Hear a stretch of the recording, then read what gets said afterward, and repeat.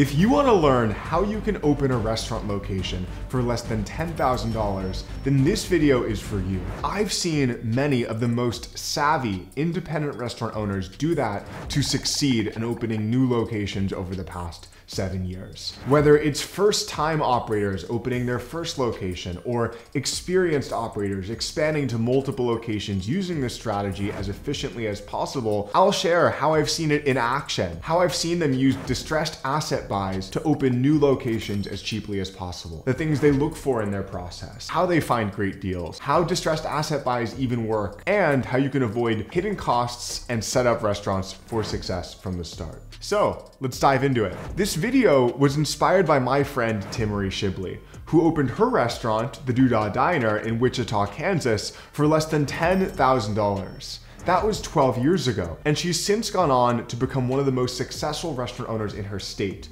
doing over $10 million in sales. So you're probably wondering, how on earth did she start with less than $10,000 and then go on to do over $10 million in 12 years? She did what's called a distressed asset buy, which is taking over a restaurant that had failed. In her case, it was a Chinese restaurant that she'd found on Craigslist. The owner was desperate to get out because he had personally guaranteed the lease, and the restaurant was losing him money each month, even after it was closed. When Timmery offered to take it over for $7,500, it seemed like a good way for him to move on. Then importantly, Timmery found a savvy lawyer to structure the deal in a way that protected her from all of the potential hidden costs and let her take over the lease in a fresh entity. And then she converted that failed Chinese restaurant to being the most popular diner in town. It's not just Timmery, and it's not just new restaurant owners. I work with thousands of restaurant owners, and I often see the most savvy operators use distressed asset buys to open new locations without having to spend six figures in build outs and equipment for each one. Like I just saw my friend Enga from Matanga's Pizzeria, a chain of 5 pizzerias in San Antonio, use this to take over a failed Pizza Hut franchise and turn it into one of her locations extremely inexpensively. It all starts with step 1.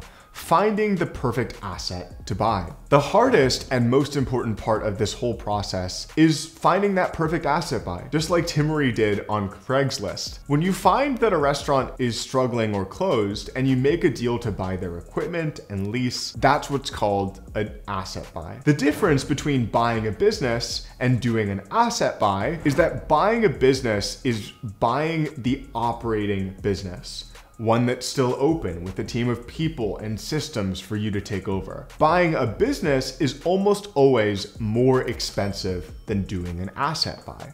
Because when you're doing an asset buy, you're buying the assets of a failed business that they probably spent hundreds of thousands of dollars building out and putting equipment into and setting up. So you might be wondering, why would they sell you their lease, their equipment, which literally cost them hundreds of thousands of dollars to set up? Why would they sell that for less than $10,000? The answer there is because they're often in debt over those assets. They have to sign personal guarantees to get the lease in the first place. And now the business has failed and they just want to move on from that. When restaurant owners sign a personal guarantee on a lease and the restaurant then fails, it means that they get charged every month for the real estate, even if the restaurant isn't operational. So by selling their assets, including the lease, to a new restaurant owner, they can get themselves out of the debt that they have to pay for the lease each month, and in exchange give you their equipment and other key items to kickstart your new restaurant concept cheaply. So where do you look for an asset buy? The good news is that you no longer have to rely on clunky Craigslist for buying and selling businesses.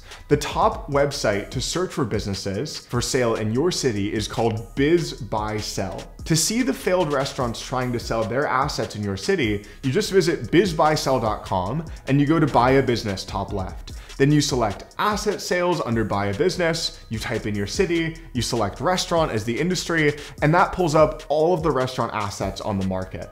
I sense what you're probably thinking right now. Adam, Why would I buy a failed restaurant? Doesn't that mean the location is bad and that my restaurant could potentially fail as a result? The answer here is that that might be true, but there's many reasons restaurants fail. And a location being bad is only a small fraction of the possible reasons. Other times, it's the food being bad, or maybe the owner ran into health issues and got hit with medical bills and ran out of money. So keep an open mind as you're evaluating opportunities and ask yourself, what probably caused this restaurant to fail? Was it the location? If it was the location, then don't take that location. But if it were any of the many other reasons, then it might be worth considering. That takes us to step 2, how to evaluate opportunities once you find them. How do you actually figure out what the good deals are? The first tip here is to ignore the asking price on BizBuySell or any of the other websites. I've heard that those numbers are really just fantasy land, and that once you meet the sellers and you hear the situations they're in, see that they've signed personal guarantees that cost them thousands of dollars each month, then the price becomes very negotiable. Even if they say they're asking $50,000, I've heard that that can routinely get dropped to $5,000 or less. Sometimes you can even negotiate what's called seller financing, where they give you the assets without having to give them any cash up front, almost like a loan, and then you pay them back as your business succeeds. Before we get there though, let's focus on evaluating the difference between different asset buy opportunities. There's a few things that you've got to check with the opportunities you review, both to make sure your restaurant is successful and to avoid huge hidden costs. The first thing is quality of lease and real estate, because that's the first and most important thing that you get in an asset buy. Always check this first, because it's not even worth diving deeper into the other details unless the location is going to set you up for success. On the location front itself, it's worth double checking that they have the obvious: enough space to fit your vision for a restaurant concept, solid parking, car traffic, and foot traffic outside. You can see this either on the listing or by just physically going to the space and looking around over the course of an hour. Then look in their lease contract to see how much they're paying per square foot and how that compares to the price per square foot in your area. If you want me to research what the average price per square foot is for restaurant spaces in your city with my team,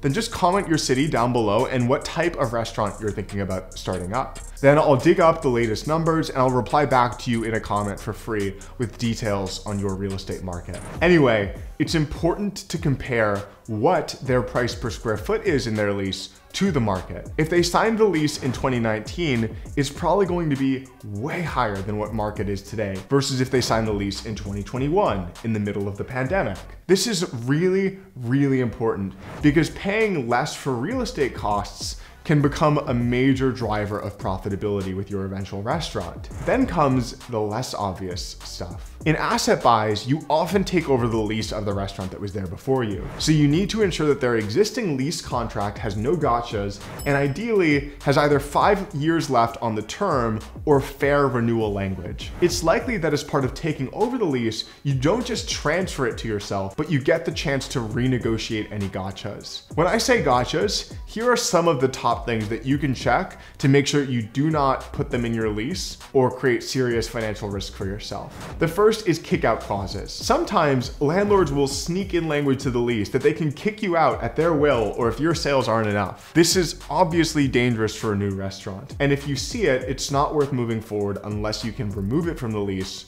with the landlord.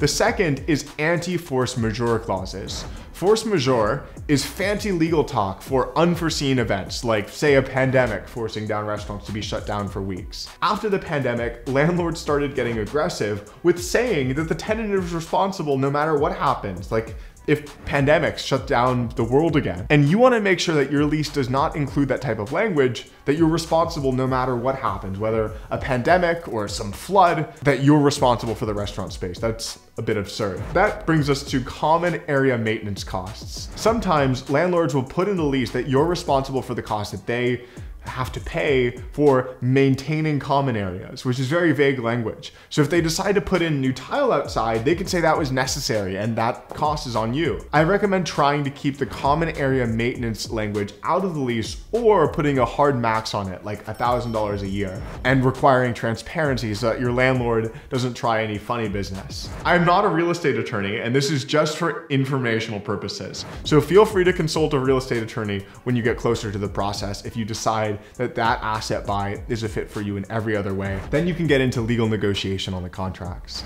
Once you've finished step 2 and confirmed that 1, the location can support your vision, 2, the lease is fair and has a price per square foot at or under market, and 3, there's no gotchas in the lease, then it's time to get to the next part of the asset sale, the working equipment that's included with the restaurant. This is the single biggest area of savings or potential death that can happen with an asset buy. Working kitchen equipment, and ideally tables and chairs, but especially working kitchen equipment that has to be in good condition. Because if it's not, then it can cost you hundreds of thousands of dollars to replace. New commercial refrigerators and ovens, depending on what your concept needs. If you don't get all of this in the asset sale, then it's almost not worth it. So how can you figure out if the equipment is high quality? The easy answer here is you find a trusted restaurant consultant that specializes in back of house, ideally that's been part of asset buys before, because these are common, and you pay them a fair consulting fee, $250 or $500 for 2 or 3 hours to inspect the equipment, try things out, and note the working condition of all of it. I cannot emphasize this enough. If the equipment needs to be replaced, you need to know that ahead of time, because brand new commercial refrigerators and ovens and stoves can add over $50,000 in surprise costs, which can sink a new restaurant. One last thing when you're evaluating the asset buy, which can be absolute gold if they have it. And that's the bonus in this video.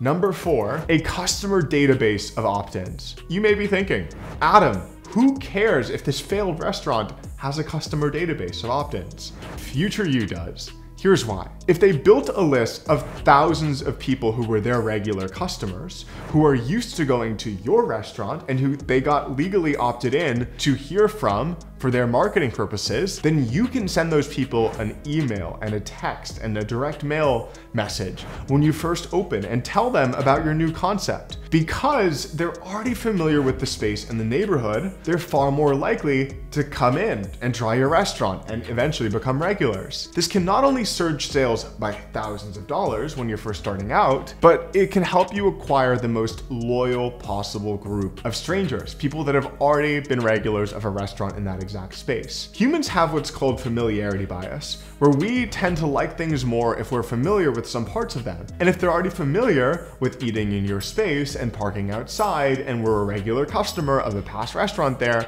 they'll probably be more likely to enjoy your restaurant. The other way this bonus tip applies is if they have social media pages that they built up for their previous restaurant that you can buy. You can negotiate those as part of the asset sale and just change the name of the page from their restaurant name to yours. This has a similar effect of kickstarting your new concept, because then all of the people that followed their previous page, which are the previous customers, will look at your restaurant concept and be that much more likely to try it. So you might be wondering, where does the less than $10,000 figure come from? That's a price that many of the sellers are often willing to agree to just to get out of the personal guarantees or move on. I've heard of people literally agree to give their assets in an asset sale for free to get out of the liability. Sometimes you'll find situations where their build out is so nice and their equipment is so much and they have multiple competing offers, so they insist on more than $10,000. And maybe you'll feel that it's worth it, but you don't have that kind of cash up front. Here's where that earlier tip of seller financing comes in. Savvy new restaurant owners can negotiate what's called seller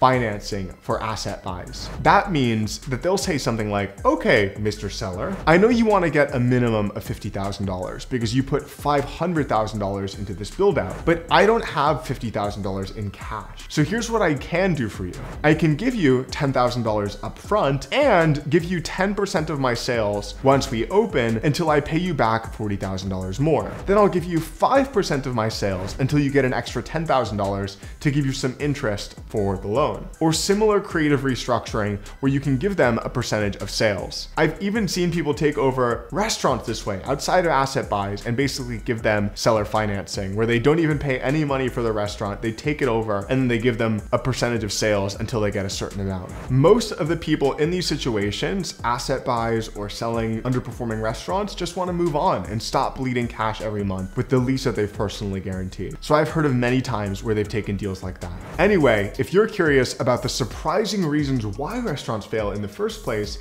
I actually just posted a video doing a deep dive on that. So click to the right of me to see it now, because I just put it up on screen. And I highly recommend taking a look so that you can avoid those mistakes in your restaurant.